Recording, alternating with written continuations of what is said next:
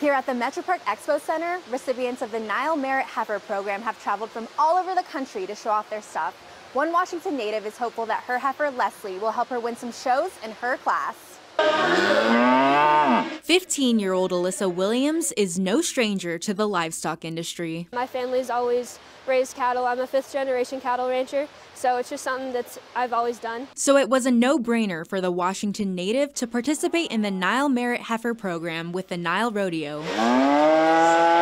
It's a lot bigger of a show than we have in Eastern Washington, so that was one of the main things that I wanted to do the Merit Heifer program for, to kind of expand where I show. The program donates heifer calves to youths between the ages of 12 and 16 to help them get a start in the beef cattle biz. It's really going to get me a head start in my future because I plan to have a cattle herd, and doing this now really gets me involved in what I need to know and how to be successful. Kids like Alyssa get to experience the responsibility of owning their own heifer, from upkeep and maintenance to record keeping. She's worked with her heifer Leslie for the past year. She's been kind of an interesting experience. She shows really well, but sometimes, working her can be kind of difficult because she doesn't want to lead or stand still or things. Alyssa has worked her heifer by herself, but could have a mentor next year. The Nile Rodeo has partnered with the Billings-based organization, Veterans Navigation Network. They want to link a veteran up with a kid with the Merit Heifer program. Mike Voos is a vet himself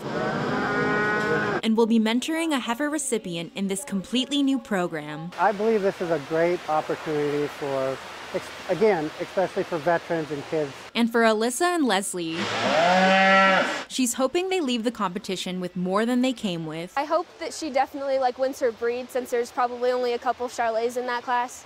And then I hope to be Grander Reserve for showmanship. In Billings, Alina Howder, MTN News.